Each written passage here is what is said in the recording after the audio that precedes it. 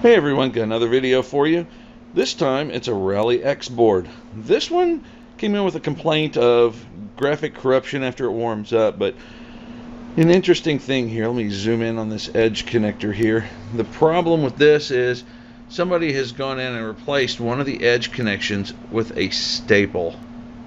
I've seen a lot of operator goof ups and operator hacks over the years, and this is one of the ones that just always makes me shake my head. So we're going to fix this with some copper trace tape. So the first thing I'm going to do is go clean up the board, so be back in a moment.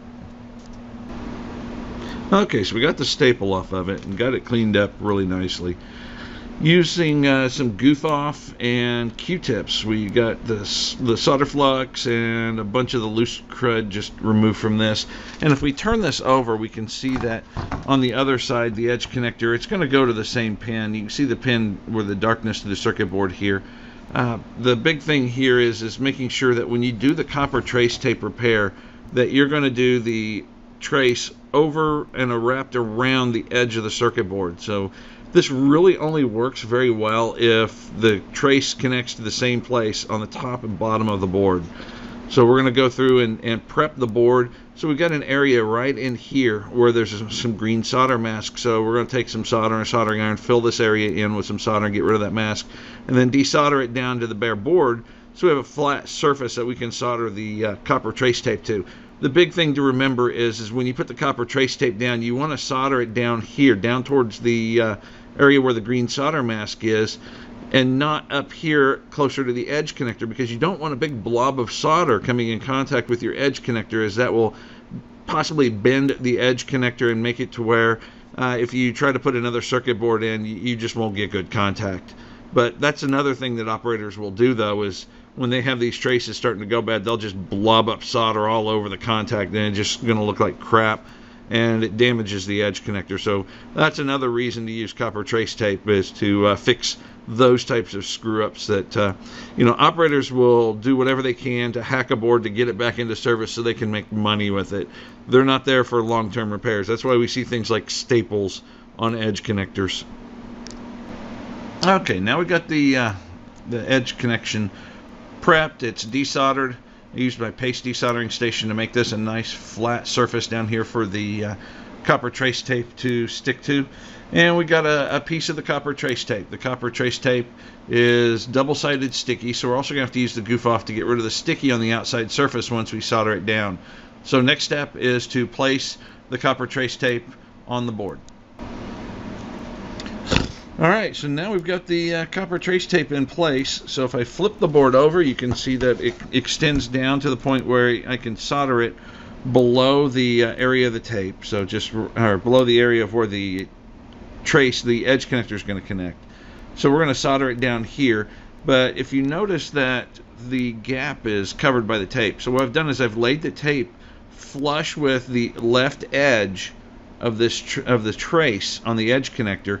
And since the tape's wider, it's going to hang over that edge. So what we're going to do is, after it's all soldered in and clean all the goo off of it, we're going to take an X-Acto knife, a very sharp hobby knife, and we're going to slice this down and make it to where the trace goes to the edge of the board connection, or the board, and then we're going to remove all the excess. We don't want it shorting across. The connection next to it is power also.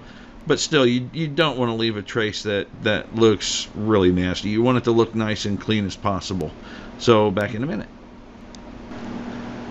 And there's the copper trace tape in place, soldered in, and good to go. Now, it doesn't take a lot of fancy tools to do this. You can do this desoldering work with solder braids. You don't have to have a fancy paste desolder station like I do. It doesn't require much to clean it. You can use acetone, you can use alcohol. I like goof off because it's aggressive, it gets the job done really fast. Just be careful with it around plastics, as it will eat some stuff. And for the Q-tips, you don't have to go very far. These came from the Dollar Tree. I paid $1 for, well, how many in this thing? 250 Q-tips. The cutters that I used to cut the copper trace tape, yeah, those are Hosan cutters. They came from Japan. I brought those back when I was on a work trip over there, because I could buy them a lot cheaper there than I could over here. And they are ESD safe. But the X-Acto knife I use, you can see that plastic insert on it. That came from, I don't know, Harbor Freight, someplace where dirt cheap, made in China, and knockoff hobby knife. You know, it maybe cost me a couple of bucks.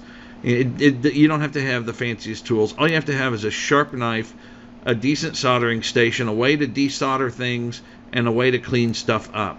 So it doesn't take anything super fancy to do these types of edge connector repairs and to have success in bringing a board back into really good operational condition. And you can see where I trimmed the tape back so that the edge connector is now in good repaired shape. Thanks, and I hope you enjoyed it. Oh, you can get the copper trace tape off eBay. They sell it in single-sided and double-sided stickiness. When I bought mine, just the 1/8 inch width at the time. I didn't see anything that was other than double-sided, so you got to use Q-tips and the goof off to clean them off, get that sticky stuff off the surface that's going to be mating with your edge connector. The easiest way to do this is just to rub it with the Q-tips and the goof off once you have the tape down. I would do it before soldering, just simply because as you rub the tape, it pushes it down on the board further, and it'll give you a good defined edge that you can run your hobby knife down to trim off the excess copper and trim it into the shape that you desire. Thanks, and I hope you enjoyed the video.